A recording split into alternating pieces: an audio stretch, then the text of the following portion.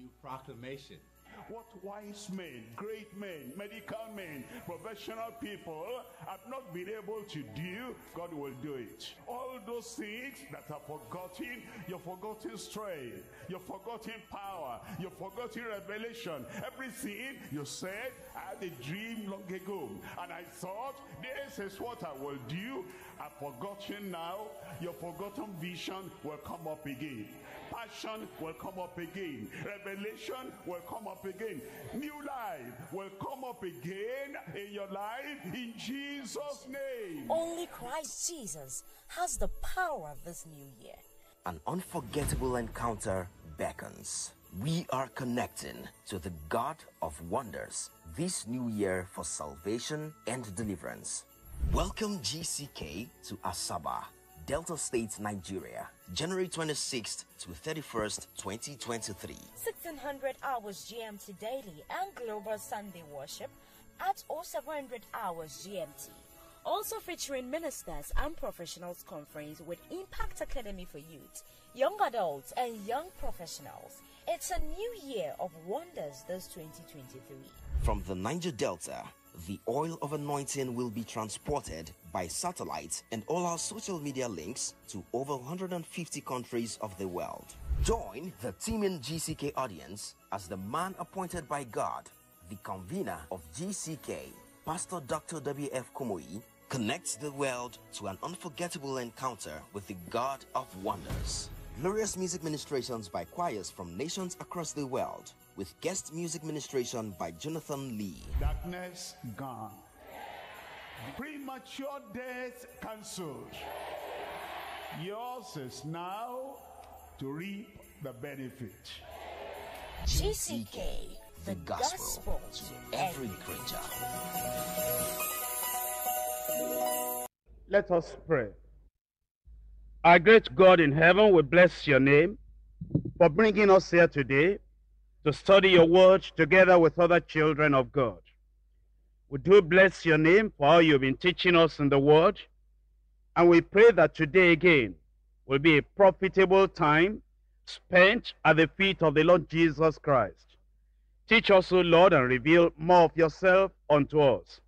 Thank you, Lord, for the answer, for in Jesus' name we pray. Today we have a Bible study from Colossians chapter 3. Colossians chapter 3, verses 16 and 17. Let the word of Christ dwell in you richly, in all wisdom, teaching and admonishing one another in psalms and hymns and spiritual songs, singing with grace in your hearts to the Lord. And whatsoever ye do in word or deed, do all in the name of the Lord Jesus, giving thanks to God and the Father by him. These two verses were read have a lot to say to the Christian on Christian living, as well as the foundation or the principle of Christian living and Christian conduct. All the epistles of Paul the Apostle and all the epistles of the other apostles contain doctrine and instruction on Christian living, Christian conduct, or Christian character. The early apostles and ministers of the New Testament church were raised up for the edification and maturing and the perfection of members of the body of Christ. The epistles were aimed at teaching the saints. So, immediately the people got converted and they became brethren in Christ, saints of God. The epistles were aimed at instructing them, at teaching them, and establishing them. Not only that, these epistles were aimed at instructing the ignorant. There were many people that were ignorant of the basic truths of the gospel in the New Testament, and the epistles aimed at instructing them. In our midst today, there will be people, and there are people, who are ignorant of all that we need to know concerning our pilgrimage to heaven. And these studies we're having every time we come are aimed at instructing us in our areas of ignorance. Not only that, The epistles were aimed at correcting errors, reassuring the confused, encouraging those who are discouraged, and bringing believers to be more conformed to the image of Christ, like we heard yesterday. That the purpose of God, or the plan of God, past, present, and future, is that we'll be partakers of the divine nature, will be completely conformed to the image of Christ. And God is still working on that purpose. And the reason we have all these studies in all these epistles is that more and more, or more rapidly, that purpose of God will be achieved. If you read the epistles properly, you will see that there are no speculations on philosophical ideologies. Neither do we have explanations of fables of Jewish or Gentile origin. No place is given to anything less than the transforming gospel of the Lord Jesus Christ.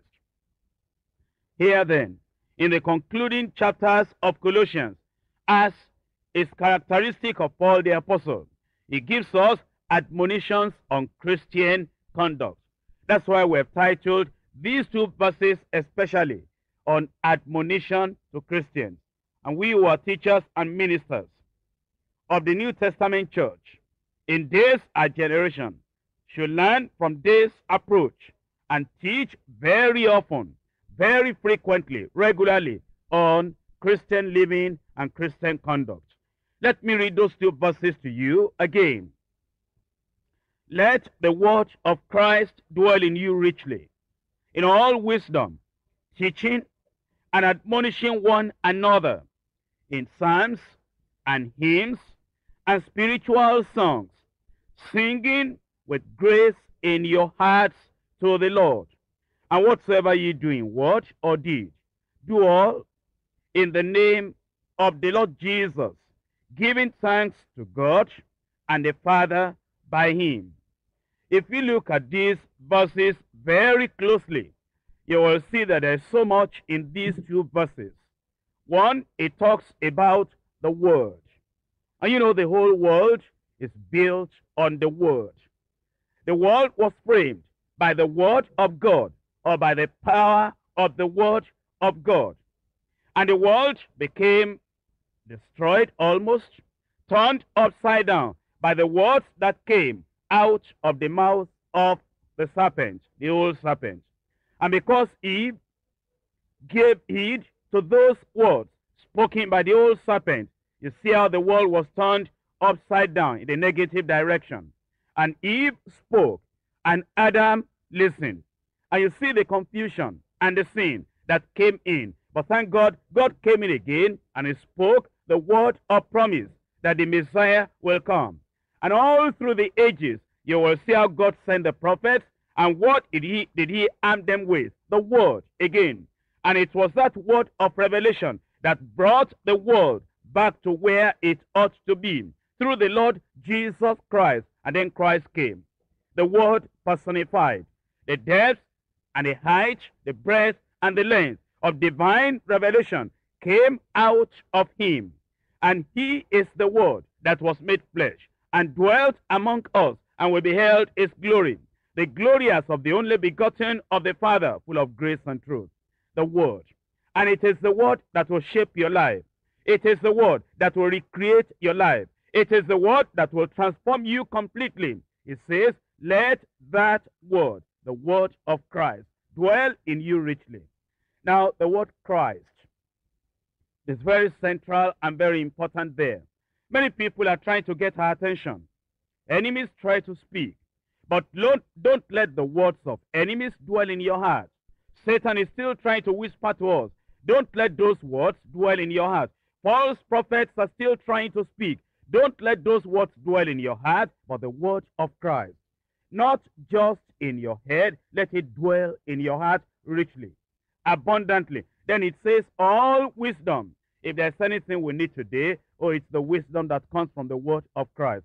And then it will lead us to teaching and admonishing, to teaching and instructing, teaching and exhorting one another. It talks about the praises, talks about the psalms, talks about the hymns, and the spiritual songs. And then it talks of the joy that grace brings to us. We sing with that grace in our heart to the Lord. Then it talks about our deeds, our works, and the things that proceed out of us.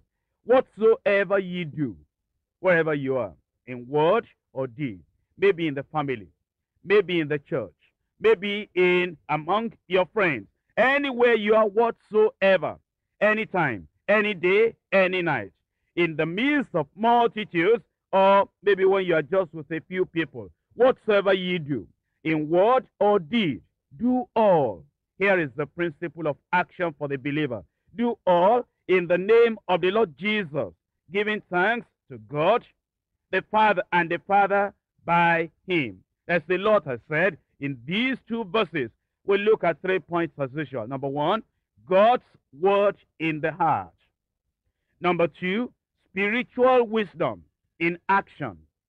Number three, the principle behind our deeds. Number one, God's word in the heart. And this is very essential. Let's go back to Colossians chapter 3, verse 16. Let the word of Christ dwell in you richly. Let the word of Christ dwell in you richly. The word let, it means permit, allow, open the door, give chance, remove all hindrances, and keep the door open so that the word of Christ will come in and settle in and have a conspicuous place in your heart and life. And it will abide there, and it will dwell in you richly. All the other places, all the compartments in your heart, in your system, in your mind, in your thoughts, where other things have been dwelling now, replace all those seats with the word of God, and let, permit, allow, give chance to the word of Christ to dwell in you richly.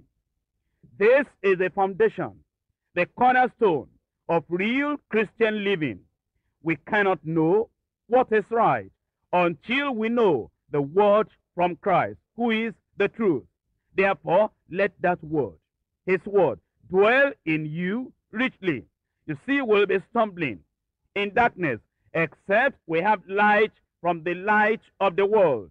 So then, let the word of Christ dwell in you richly. To be strong enough to walk uprightly, we must feed on the word, the bread of life. So let the word of Christ dwell in you richly. You see, when it says, let the word, let the word, let the word of Christ dwell in you richly, it's telling you that the word of God is not going to be imposed on you. The word of God is not going to be injected into you by force. Like we hold little children, we hold them tight and we give them that injection. The word of God will not enter in that way. It says you are going to have your part to play, and you will let the word of Christ dwell in you richly. You see, all around us, we hear confusing, deceptive words of men so often. Think about every day. There will be people that try to advise you, that try to counsel you, that try to speak to you, that try to fill your heart with their own poisonous words. But you close the door against them. Are you listening to the word of the Lord? False prophets who speak words to no profit are ever near to lead astray. Close the door against them and let the word of Christ dwell in you richly. Even Satan himself is ever busy whispering his lies into our hearts and whispering his lies into the hearts of unstable souls who are unlearned and unskilled in the word of righteousness. Our strength depends on this, to let the word of Christ dwell in us richly. Our security will only be realized when the word of Christ is dwelling in us abundantly, richly. Let the word, therefore, of Christ dwell in you richly. When it says in you, Where is that in particular? Where is the word to dwell? Yes, I'm sure you know it. It is in our heart. In Deuteronomy chapter 6. Deuteronomy chapter 6, verse 6. And these words which I command this day shall be in thine heart. These words that the Lord has given unto us shall be in our heart. You see, there is something about words. Negative words sink deeper sometimes than positive words. If somebody threatens you, if somebody deceives you, if somebody slanders you, if somebody tells lie against you, if somebody injures you with words, if somebody calls you by a bad name, by the words that he uses, or if somebody curses you, sometimes because of our nature, because of the softness of the flesh, these negative words, like arrows, like darts, they sink deep in our heart. And everywhere we go, that word is dwelling within us. They say, I will never be able to live the victorious life. They say, I will never be useful to the Lord. They say, I've made so many mistakes and sins, God will never forgive me. They say this or they say that. The words of the Amalekites, the words of the Canaanites, the words of the giants and the Anakims, and the words of the messengers of the devil. Many times, if we're not careful, they'll be dwelling in the midst of our hearts. And they affect our own feeling. They affect our action. They affect everything about us. They even bring unbelief into us. We begin to doubt the plan of God, the promise of God, the purpose of God, because of all those other words that are dwelling within us. But God says, if you want to make the success of the Christian life, if you want to make progress in your Christian life, these words, not the words of Canaanites, these words which I command thee this day, not the words of the Anakims, not even your own words. You see, your own words, the words of your flesh, the words of weakness, the words of regret, the words of looking back, the words of discouragement, not those words, but these words of the Lord. These words which I command thee this day shall be in thine heart. Brethren, let's take note of that. Let us take care of that. Whatever words we're hearing all around, let us understand it is the word of the Lord that will make us strong. It is the word of the Lord that will keep us in this narrow path that leads to heaven. It is the word of God that will establish us in the teaching and the experience of that holiness without which no man shall see the Lord. Look at Psalm 119. Psalm 119, verse 11. Thy word have I hid in my heart, that I might not sin against thee. I'm sure, my brother, you might have read that before. My sister, you might have seen that before. But let me point something to you. If we are going to have the victory, we must allow the word of God to dwell within us. Thy word have I hid in my heart, have I kept in my heart, have I covered up in my heart, that I might have the victory, that I might not sin against thee. Now, if you keep on the words of the old boyfriend in your heart, he has just written a letter recently, and he's promising whatnot, and he's telling you about this and about that. If you don't tear that letter and burn that letter of the boyfriend, if you keep that word of the old boyfriend in your heart, you're going to fall back into sin. And it may be the old girlfriend who the devil is sending back and is saying, go and tempt him again. Go and make him to fall again. And she is talking. And she is trying to promise, I'll be this, I'll be nice now. All the problems of the past, no more. And maybe she's also writing letters to you and sending friends to talk to you so that you will go back into that sinful relationship. If you keep those words in your heart, you are going to fall. And your steps are not going to go on in the straightforward manner, but it is when you keep the word of the Lord. Thy word have I hid in mine heart, that I might not sin against thee. Or it may be somebody has offended you.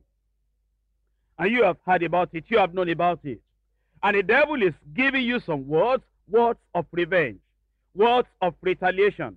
And the devil is magnifying the sin in your heart, magnifying it in your mind. If you keep all those words of offense in your heart, you're going to revenge.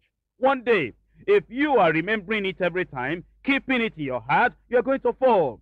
But if you just brush all those aside, thy word, the word of Christ, the word of the Lord, thy word have I hid in mine heart, that I might not sin against thee. Maybe recently there was a misunderstanding between you and your wife.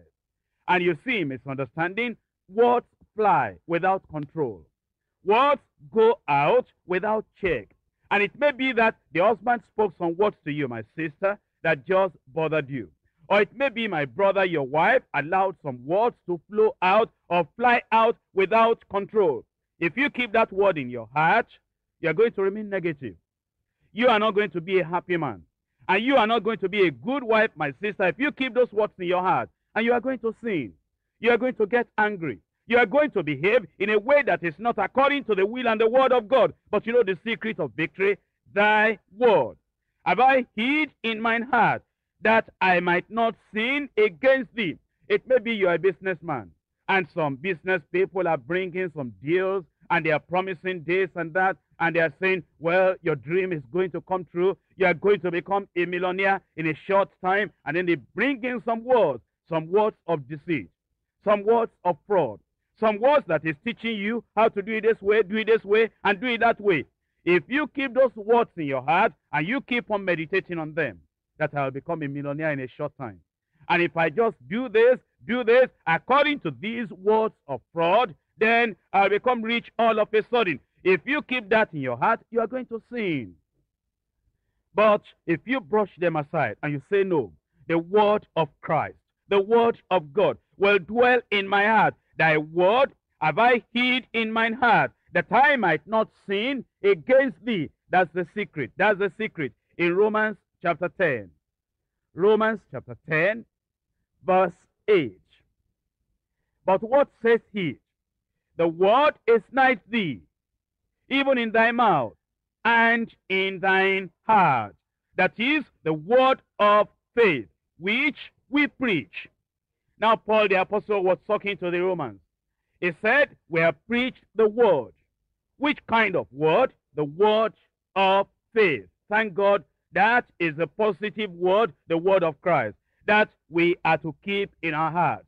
Not words of unbelief, not words of sin, not words of temptation, not the words that will make us think of dirty things, but words that will make us clean.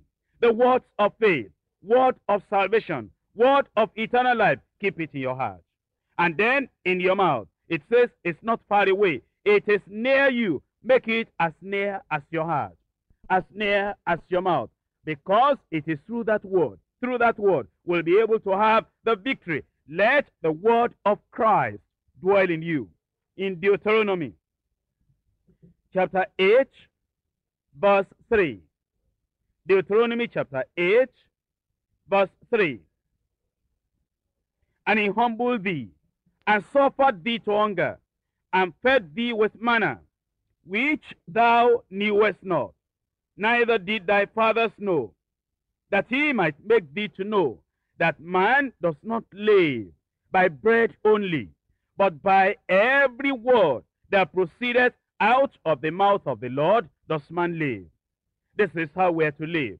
By every word that proceedeth out of the mouth of the Lord does man live.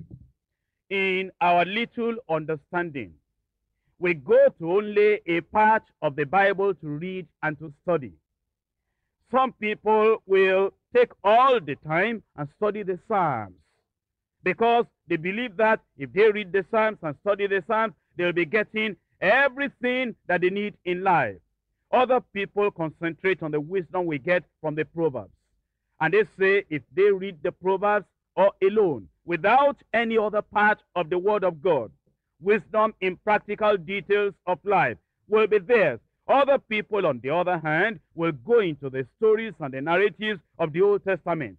They say it contains experiences of people who are joyful, people who are poor, people who are in trouble, people who are in war, people who are having victory over war, people in families, people in different circumstances.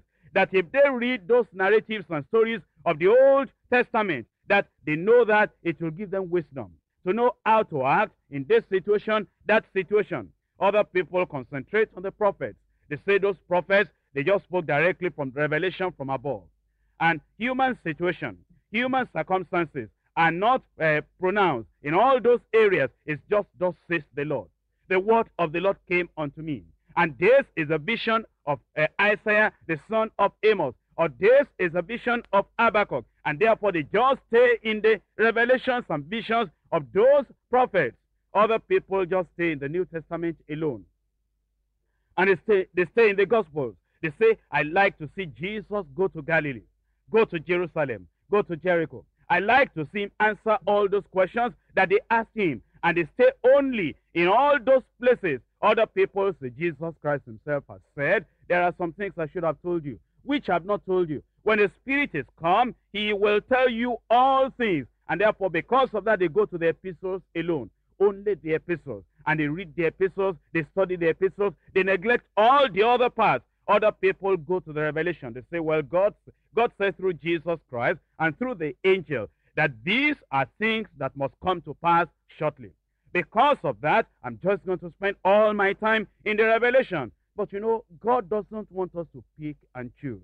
That's why in the latter part of this verse 3, it said, by every word that proceedeth out of the mouth of the Lord does man live. That's why you find, my brothers and sisters, although we're studying just verses 16 and 17 of Colossians chapter 3, then we go to the Old Testament. We come back to the New Testament. We go to the historical writings, the prophetic writings. We go to the words of wisdom, what theologians have called the words of wisdom from Job, all through to the Song of Solomon. And we go back to the revelations of the New Testament. Why? Why do we do that? Why don't we just explain verses 16 and 17 all alone by themselves without going to the other parts of the Bible? Because man does not live by bread alone, but by every word that proceedeth out of the mouth of the Lord does man live. Therefore, let these words dwell in your heart. Dwell in your heart richly. Dwell in your heart abundantly. Because it is by so doing that by the grace of God, you will have the victory in your life. You know, if the word of God is dwelling in you richly, whatever circumstance you are in, whatever situation you are in, there will be the appropriate word for every moment. Whatever the temptation, whatever the trial, whatever the affliction, whatever the enemies are saying, whatever crossroad you find yourself, there will be a word for every season, for every moment. That's why it's very important. Let the word of Christ dwell in you richly. Look at Job chapter 23. Job chapter 23, verse 12. Neither have I gone back from the commandment of his lips. I have esteemed the words of his mouth more than my necessary food. I have esteemed the words of his mouth more than my necessary food. I have esteemed the word of his mouth more than my necessary food. What do you understand this? My necessary food. The food that is necessary to keep my body in shape, to keep my blood moving and running and going on, to keep my muscles and bone strong, and to keep my whole personality intact and strong and vibrant. And this is the necessary food. But then this man says, I have esteemed the words of his mouth more than my necessary food. The way some people, good Christians, the way they apply this is this. They say, no Bible, no breakfast. They say before breakfast, I must read my Bible. I must go to the Word of God. I must read the Word of God. I know some believers listening to me who do some things that I really appreciate. Good believers. You see, every time they are eating, instead of just, talking about the words of men and hearing so and so said this about me and thinking on something that is not right, you know what they do? They put a tape recorder nearby and they just bring in, it may be Bible cassette. Bible cassette, the kind of cassette we're listening to at the Bible study here at the Sunday fellowship that reads the Bible just directly like that. And they listen to these Bible recordings while they are eating. They are feeding the body, they are feeding the soul, and feeding their hearts as well. Other people, what they will do is that while they are eating, some of the cassettes they have got from the live tapes, they will put a cassette on. They may not be able to listen to the whole thing all through. It may be during the time they are eating, they are able to listen to just one side. And while they are eating, they are also listening to that message. Those people are the people that become strong. Those people are the people that actually their lives are filled with the word of God. I'm told there are some people that while they are taking their bath in the morning, they will put on a Bible cassette, or they will put on a message of the Bible. Those people, they do not give any chance to the devil. You know, thoughts stray in, thoughts come into our hearts almost any time. But, you know, these people I'm talking about, while they are eating, they may be listening at the same time to a message. Or they may be listening to a Bible reading at the same time while they are taking their bath. Or while they are doing, you know, some sisters, while they are working in the kitchen. While they are cooking in the kitchen, they have the tape there and they are listening to the word of God. Those sisters, they will be strong. Those sisters will be strong. I have esteemed thy words, the words of thy mouth, more than my necessary food. If you have not started practicing these things I'm talking about, you can start and follow the examples of these good brothers and sisters that I've spoken about. Now, what will these words do for you? In John chapter 6, verse 63, it is the spirit that quickeneth, the flesh profiteth nothing. The words that I speak unto you, they are spirit and they are life. The words that I speak unto you, those are the words of Christ. They are spirit and they are life. Therefore, let the word of Christ dwell in you richly. But how can this happen? I've spoken a little about it. Let me just speak a little more. How can this happen? 5 things we need to know. Number 1, you hear the word. Number 2, you read the word. Number 3, understand the word. Number 4, meditate on the word. Number 5, practice the word. Number 1, hear the word. Luke chapter 11, verse 28. Luke 11, 28. But he said, yea, rather, blessed are they that hear the word of God. Blessed are they that hear the word of God. As we come to hear in the Monday Bible study, we hear on Thursday, we hear on Sunday, blessed are they that hear the word of God. And then in your house, maybe while you are eating, you are hearing it through the cassette. Or while you are taking your bath, you are hearing it through the cassette. Or maybe while you are about to sleep at night, but sleep has not come. You put it in the tape recorder there, and you are hearing the word. And as sleep is carrying you off, it is the word that you sleep with. Blessed are those people that hear the word of God and keep it. And keep it. Of course, that's the purpose of hearing, that we're able to keep it. Number 2, read it. Hear it when others are speaking it. Hear it when the cassette is playing it. Hear it when preachers are preaching it. Hear it when a young person is reading it into your ears. Number 2, read it for yourself too. In Colossians chapter 4, verse 16. And this epistle, and when this epistle is read among you, cause it to be read also in the church of the Laodiceans, and that ye likewise read the epistle from Laodicea. We must read it. And in Revelation chapter 1, verse 3, blessed is he that readeth. Blessed is he that readeth. Let us read. Let us read the word. Read the word. Read it for yourself. Carry your Bible about. You know, in the early days of this church, in the early days of this ministry, there is a way you will know the deeper life people. And that way is that you see somebody carrying the Bible, big Bible, everywhere he goes. you go to him is likely to be of deeper life. You see someone anywhere he is, he has a New Testament in his hand, or he has the small whole Bible in his hand. You go to him, it's likely to be of deeper life. You are in a railway station, you are in a bus stop, and you find somebody before the bus comes. It takes a little time, and he's reading the word of God. Go and check up, he might be from deeper life. You see, let us keep that practice. It's a wonderful practice. Hear the word. Number two, read the word. But it's not enough to just read it. Let us understand what we read. Let's look at Matthew chapter 24. Matthew chapter 24. And here are the words of Jesus Christ himself. Let us see the very last sentence of that verse 15. Verse 15, the very last part of verse 15. Whoso readeth, let him understand. We must read, then we must understand what we are reading. Number 4, we must meditate on the word. Meditate on the word. Joshua chapter 1, verse 8. Joshua chapter 1, verse 8.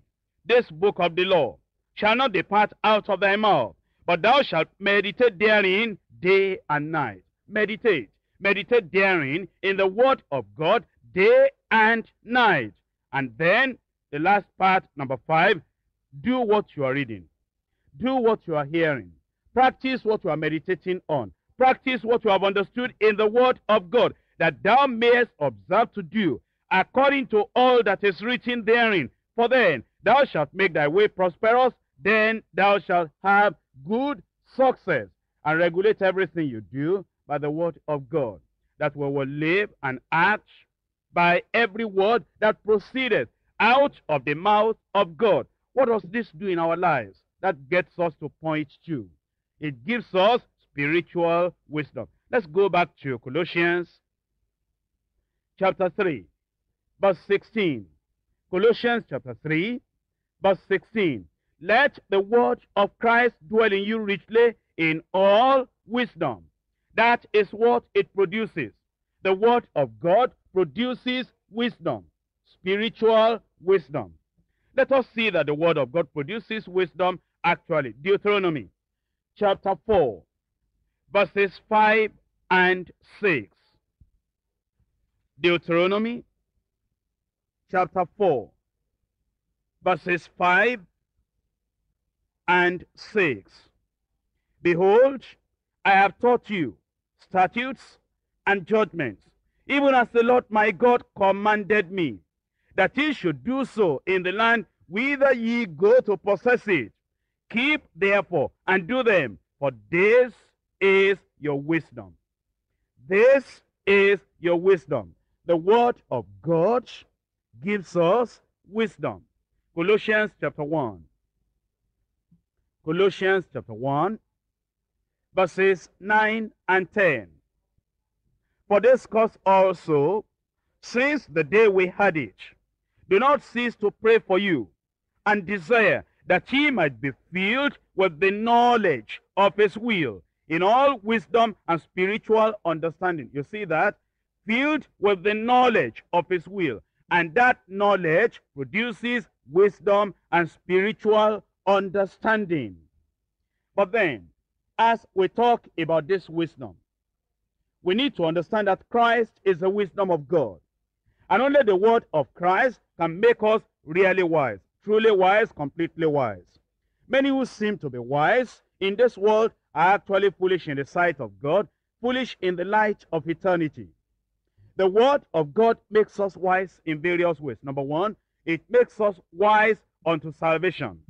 When you study the word reveals who you are to you. A sinner by birth, by choice, by practice. When you read the word of God shows you the impotency, powerlessness, helplessness of man. By the deeds of the Lord, no man shall be justified in his sight. When you read the word of God points to Christ, the power of God that will make you to be free from sin. And the word of God invites you, whosoever will may come. It is the word that makes you wise unto salvation. 2 Timothy chapter 3, verse 15. And that from a child thou hast known the holy scriptures, which are able to make thee wise unto salvation, through faith which is in Christ Jesus. Not only that, the word of God makes you wise before your adversaries and your persecutors. What made Jesus Christ to be known for his wisdom? It's the word that came out of him. When those persecutors and adversaries came, they went back and they said, no man spake like this before. Like this man. Never man spake like this. And it is the wisdom of his words. Those that came to trap him, to ensnare him, so that they'll be able to catch his word. It was the word that came out of him that made them to realize and accept that the wisdom of God was in him. Well, if we let the word of Christ dwell in us richly, it will produce wisdom before our adversaries and before our persecutors. In Luke chapter 21. Luke chapter 21, verse 15. For I will give you a mouth and wisdom, which all your adversaries shall not be able to gainsay nor resist. Do you remember that about Stephen? The words that came out of his mouth, his enemies were not able to gainsay or resist. The word gives us wisdom before our adversaries and persecutors. Not only that, it makes us wiser than all worldly-minded teachers and advisors. Many people are trying to advise us. Many people are trying to tell us, do this or do that. It is the word that makes us wiser than enemies and makes us wiser than all worldly-minded teachers and advisors. Psalm 119. Psalm 119, verses 98 and 99.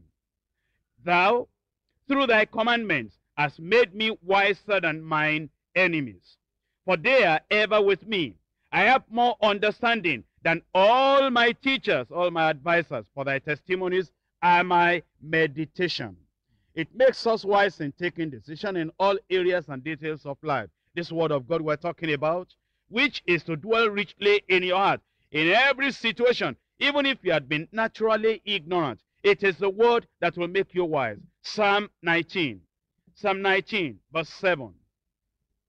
The law of the Lord is perfect, converting the soul. The testimony of the Lord is sure, making wise the simple. That is, those of us who have been naturally ignorant, not knowing where to go, what to do. It is this word that will make us really wise. Let's go back to Colossians chapter 3, verse 16. Let the word of Christ dwell in you richly, in all wisdom. In all wisdom. Now, what will this wisdom produce in our lives? Read on. Teaching and admonishing one another in the psalms and hymns and spiritual songs, singing with grace in your hearts to the Lord. This is what the wisdom of God does in our lives. The wisdom we're talking about is spiritual wisdom. And spiritual wisdom is practical wisdom, making us to speak the right word at the right time to the right person.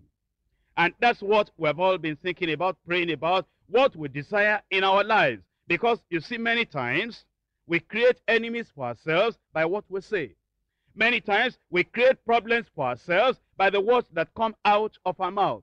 Many times we even lose some good opportunities because of the word that come out of our mouth. Many times we bring fire into our own home, into our own family by the words that come out of our mouth. But spiritual wisdom, practical wisdom, coming out of the word of God through us will make us to speak the right word at the right time to the right person. Not only that, spiritual wisdom, which is practical wisdom, will lead us to act uprightly and righteously in every confusing and tempting situation. Think of the temptations that come across your way. It is the word of God turned into wisdom, producing wisdom in your heart that will make you to know how to resist the devil, how to overcome that temptation, how to walk righteously and uprightly. Not only that, this spiritual wisdom, practical wisdom, will teach us to be calm and peaceful in the time of provocation. When the people that do not have the wisdom of God, when they provoke you, the people that are all for a fight every time you are for peace, when they try to provoke you, when they try to speak words from Satan, words from darkness, words from the world, words from demons, or words from their own flesh, or words from their own selfishness. It is the wisdom of God that will make you remain calm and peaceful in a time of provocation. This wisdom we're talking about will help you. This wisdom will help you, that you'll be able to take the right road when you come to the crossroads of life. Whether we like it or not, we will come to the crossroads of life, and you will not know which way to take, but the word of God dwelling in you. And the wisdom of God that is coming out of you, it will make you to go the right road in the time you are at the crossroads of life. It will also assist you to fully represent Christ every time, everywhere, living to the glory of God. And it says, teaching and admonishing one another. The word of God will make you a counselor, will make you a soul winner. The wisdom of God that comes from the word that is dwelling in you will make people to come to you. When they are fed up, they know, if I go to brother so-and-so, if I go to sister so-and-so, I'll be refreshed. He always has a word of wisdom coming out of the words of Christ that will make me just to be at rest. When people are sorrowful, they will come, because they will say, brother so-and-so, sister so-and-so, he has the word of comfort. And when people are going through afflictions, terrible, terrible things, they would say, I will go to sister so-and-so, because I know sister so-and-so always has a reassuring word. When I'm confused, when I'm battered, when I'm afflicted, when there are things going on in my life that I cannot understand, a knot that is tied that I cannot lose. If I go to brother so-and-so, if I go to sister so-and-so, he always has a reassuring word, a comforting word, a word of faith that he can give unto me. You'll become a counselor. You'll become a teacher. You'll become a person that can teach and admonish other people in the right way of the Lord. You'll be admonishing and encouraging fellow pilgrims in the highway of holiness. And this word will keep you joyful. You'll be singing your way through. Because no matter, even when you are walking through the valley of the shadow of death, you will fear no evil. Because the eternal word, the word personified, Christ the living word, is with you all the time. And he tells you, never mind, we're going over. You'll be remembering the words of promise. You'll be remembering all that Jesus Christ has said. I and my Father are one. No man is able to pluck you out of my hand. In the people that the Father has given me, I lose no one. And you'll have the word of promise, the word of reassurance. You'll be singing your way through whatever you are going through. That's why we need the word of God. That's why we need the principle also behind every deed. That takes us to verse 17. And whatsoever ye do in word or deed, do all in the name of the Lord Jesus, giving thanks to God and the Father by him. This is to be the principle that makes us to act or do anything that we do. Do you know there are people in this world that have no principle in acting? And you think about it, life without principle is like a human being without brain. If somebody is living in this world, he doesn't have any brain of his own. He doesn't know when to stand up, when to sit down, when to go a particular direction, when to talk. He'll be making a mess of every situation in life. And life without principle is like a human without brain, or it's like a ship without rudder. You see, the storms of life with the waves of the ocean will just be driving the ship all along, and it is in for a wreck because there is no helm, there is no rudder to be able to direct it. It is like a vehicle without steering. Life without principle. It's like a vehicle without steering because, that vehicle can carry you nowhere. The tires are good. The engine is good. The petrol is there. All the other things are, and the vehicle even seems very beautiful, very good. And yet there is no steering. It can carry you nowhere. A person might look handsome. A lady might look beautiful. And a person might even look, intelligent, naturally speaking, but he has no principle of life. Every Dick and Harry that comes can sway him, can push him, can make him to go a particular direction. If somebody says, I'm not coming to church anymore, he says, well, because you are not going to church anymore, I'm not going to. He has no principle.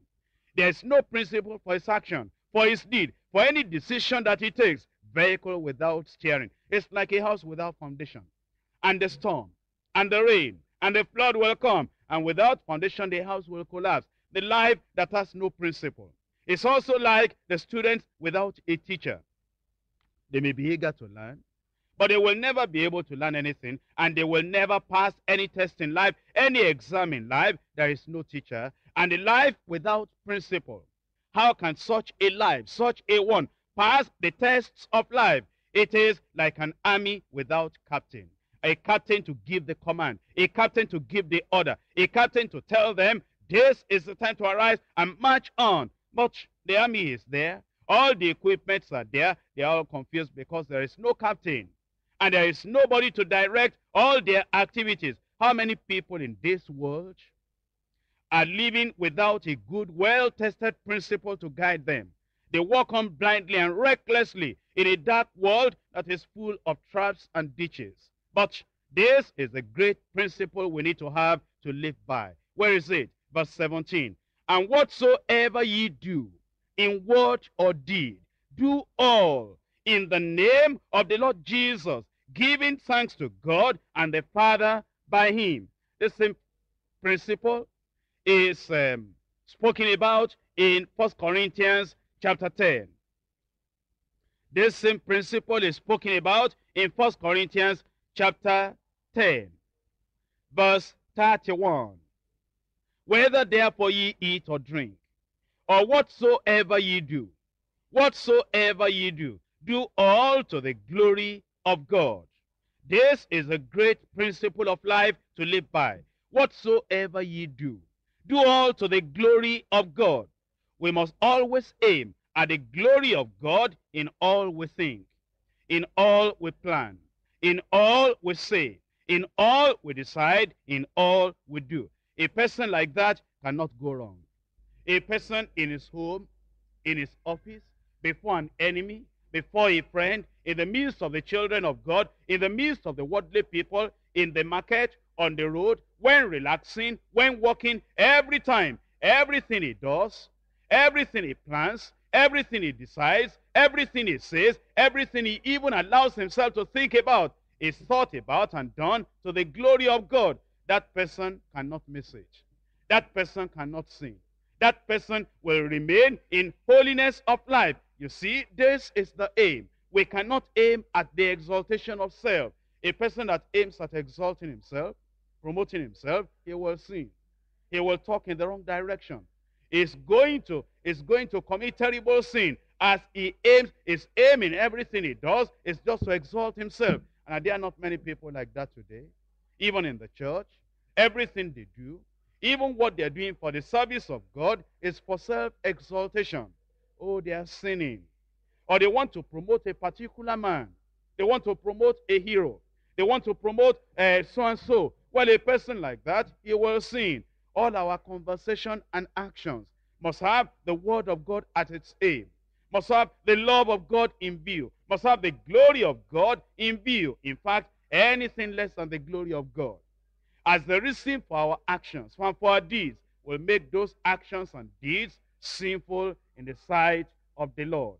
The Lord is calling upon us that whatever we do, anywhere, anytime, for any reason, the reason must be that we're seeking only for the glory of God. In Romans chapter 14, verses 7 and 8, for none of us liveth to himself, and no man dies to himself.